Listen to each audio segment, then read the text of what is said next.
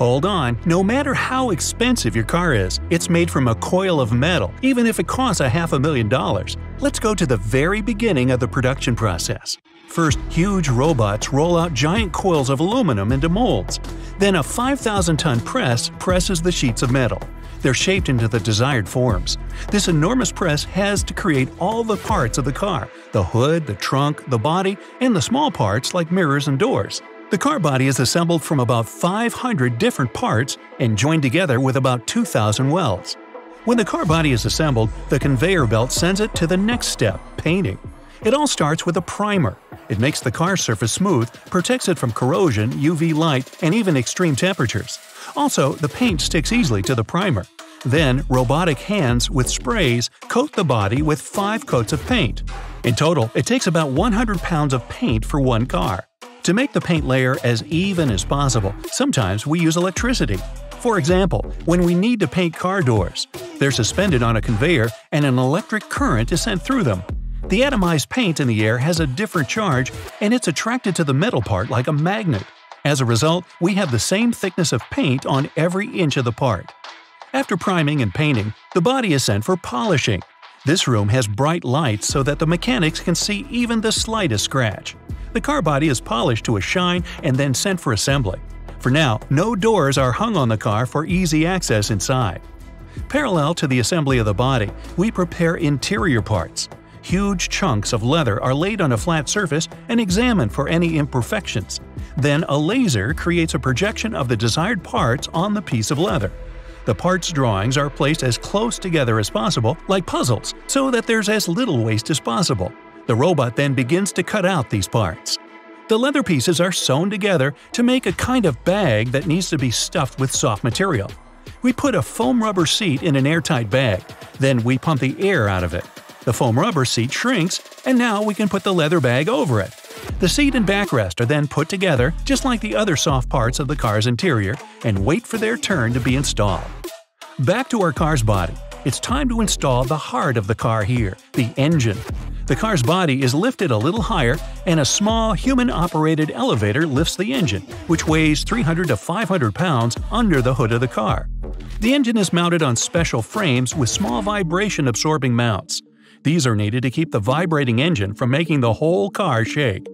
When the engine is running, there are dozens of explosions inside it every second. A mixture of fuel and air is pumped inside the cylinder through a valve. Then the spark plug gives off a spark. It is usually a small electric arc. This energy is enough to make the fuel-air mixture literally explode. This force pushes the engine cylinder. It goes down and spins the main shaft. The cylinder then returns to its starting position, and the exhaust gases are thrown through another valve into the exhaust system. Following the engine, we install the transmission or gearbox. This mysterious box contains 2 rotating shafts with gears of different sizes. It's connected to the engine through the clutch disc. When you press the clutch pedal, the clutch disc disengages and the gears inside the gearbox stop turning. You can now change gears from first to second and so on. One shaft moves relative to the other, and the rotation is transferred from the different sized gears to the others. When you release the clutch pedal, the clutch disc reconnects the engine and gearbox again. Only now, in a different gear, the gears transmit more or less rotation. Our car is a rear-wheel drive, so the gearbox is connected to the drive shaft and differential. This box between the rear wheels transmits the rotation of the drive shaft to the shaft with the wheels. At the same time, we install the car's suspension. These parts connect the wheels to the body of the car.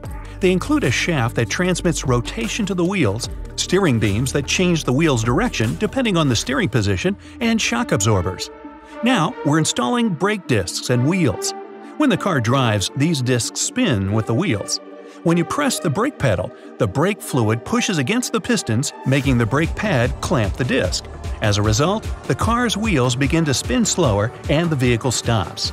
Because of the friction between the pads and the disc, the brake disc gets very hot. Sometimes you see the brake disc get red hot. The next stop on our assembly line is to install the exhaust system.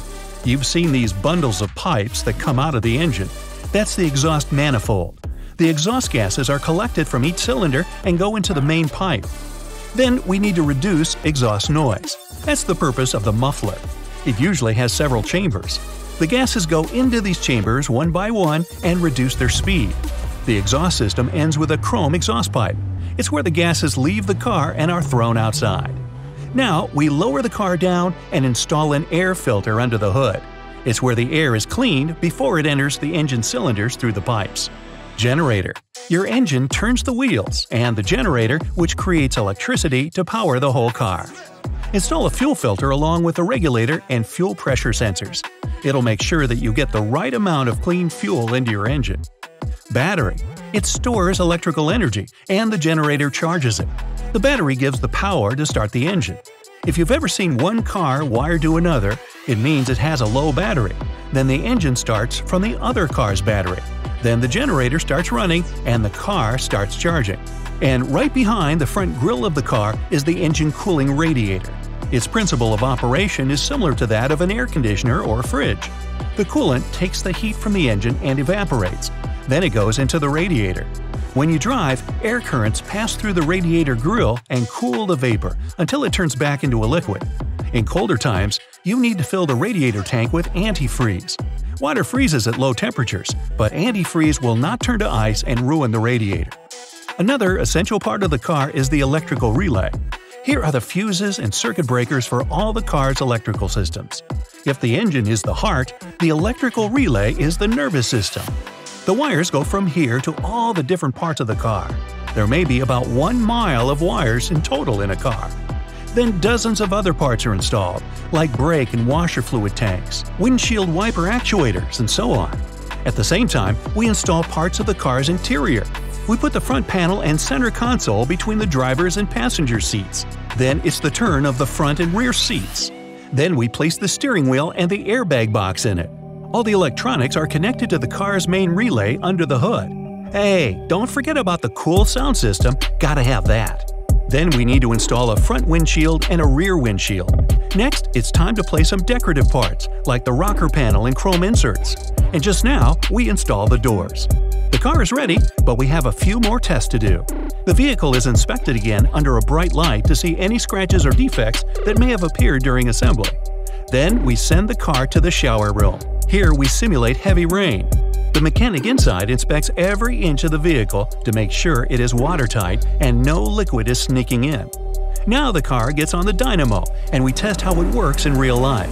This test simulates the road, and the car accelerates as fast as designed. The mechanics test if the vehicle accelerates and brakes properly. If the tests are successful, the car is considered complete. Congratulations! Now it will go by ship or big trucks to dealerships where you can buy it. Then the fun really begins.